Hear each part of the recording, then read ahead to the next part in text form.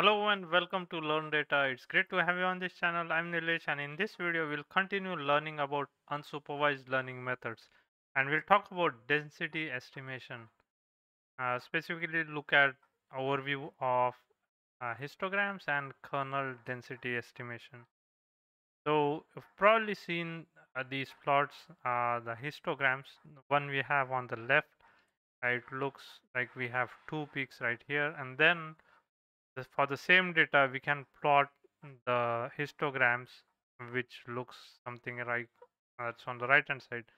So just by changing the number of bins or shifting the bins, we can the appearance of the plot changes, and that could sometimes be confusing. And so there are other ways to plot density estimation histograms, such as shown here. So scikit-learn offers Tophat kernel density, so which is shown here on the left hand side, where each data point, each block is centered on the data point where it appears on the x-axis.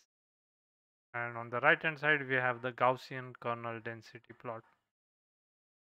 And this is overlay of the three plots that we have, where we have the kernel density, the Gaussian density in the dark blue color.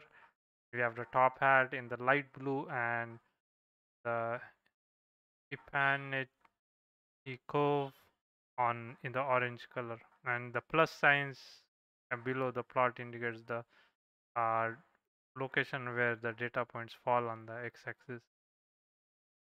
So overall, there are these types of kernels that we can use to estimate the density using scikit-learn methods. We have the Gaussian kernel, which is given by this relation, Tophat kernel, then Epanechnikov kernel, and then we have the exponential, linear, and cosine kernels that are shown here.